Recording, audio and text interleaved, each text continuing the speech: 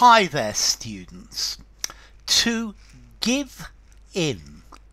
Now be careful with this phrasal verb. It has several different meanings. Firstly, you give in when you admit that you are defeated, that you can't do something. So, my sister gave me a riddle to do, but I couldn't do it, and I guessed with several answers, but finally I gave in. She said to me, "Do you give in? Do you give in?" So, yes, I give in. What is the answer? Yeah, what's black and white and red all over? Do you know? Do you give in? A newspaper. Black and white and red all over. Okay, if you give in, you could agree to do something that you don't want to do. So, my kids were pressurizing me to take them to the zoo. They were badgering me on and on and on, and finally I gave in and I acceded to their demands. I gave in. Yes, so I said, okay, yes, yeah, I give in. Yeah, that's enough. But notice as well, you can give in a piece of homework. So at the end of the class, everybody had to give in their homework. Okay, so to give the teacher the work to submit, to hand in, to deliver something that has been asked for. So you need to give in your essay by Friday.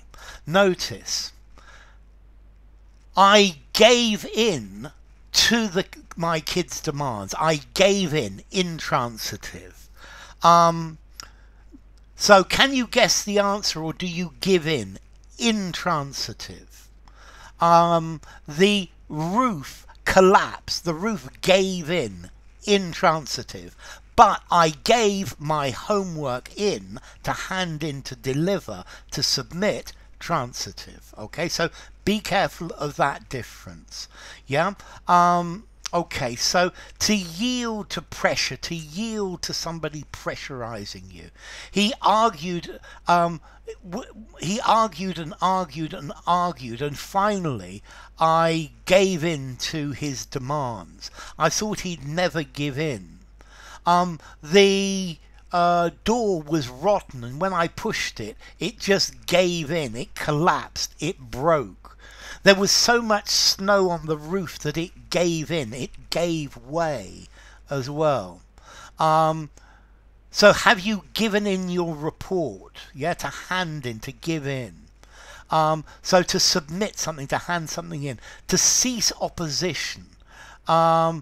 Maintain your position. Don't give in, because I know you're right. The opposition will give in to our demands. They will give way to our demands. The floor gave in under the weight of my huge belly.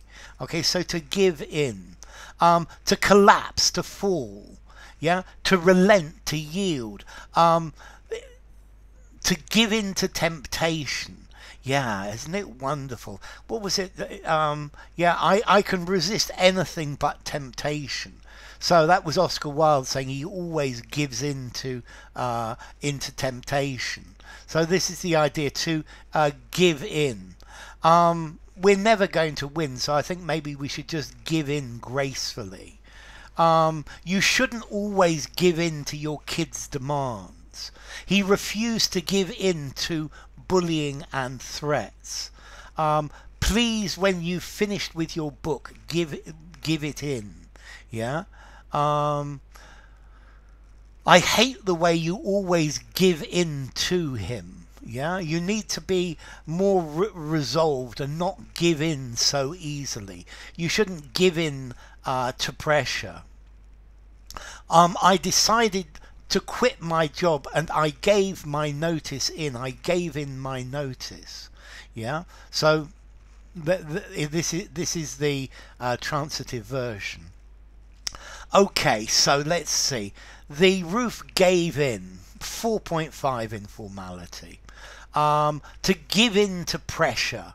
4.5 informality. I gave in my homework, 4.5 informality. So use informally, using a semi-formal conversation, semi-formal writing, but perhaps not something very formal. And as to origin, well, to give... the homework I can understand because the homework is coming in. I guess the roof is pressured and finally it falls in. Yeah, so you give in and you open the gates and let them in, I guess. So enough. If you enjoyed the video, give it a rating, subscribe to my channel, and I will see you soon. Bye for now. To give in.